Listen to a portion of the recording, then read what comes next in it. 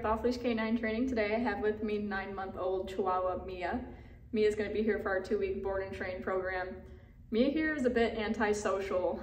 When she first met me, she was barking, growling. She snapped at me a little bit, but as you can see, she warms up pretty quick. So we're going to be working on getting her socialized over these next 2 weeks. You can see she's a little bit shaky right now too, so she's a little nervous, but she's a super sweet girl. We're just gonna bring out her full potential. Let's go ahead and see what she knows. Mia, come. Good girl. Sit.